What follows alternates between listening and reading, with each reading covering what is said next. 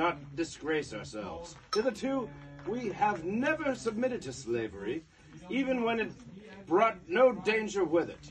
We must not choose slavery now, and with its penalties that will mean the end of everything if we all fail alive.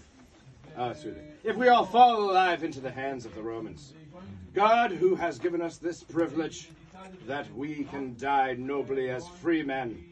In our case, it is evident that daybreak will end our resistance, but we are free to choose an honorable death with our loved ones. Let our wives die unabused, our children without knowledge of slavery. After that, let us do each other an ungrudging kindness, preserving our freedom as glorious winding sheet. But first, let our possessions and the whole fortress go up in flames. It will be a bitter blow to the Romans, that I know, to find our persons beyond their reach and nothing left for them to loot.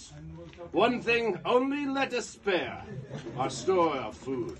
It will bear witness when we are dead to the fact that we perished, not through want, but because, as we resolved at the beginning, we choose death rather than slavery. Come! While our hands are free, we can hold a sword.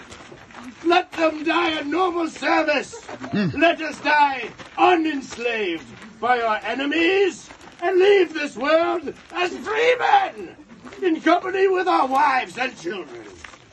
Yeah. Woo!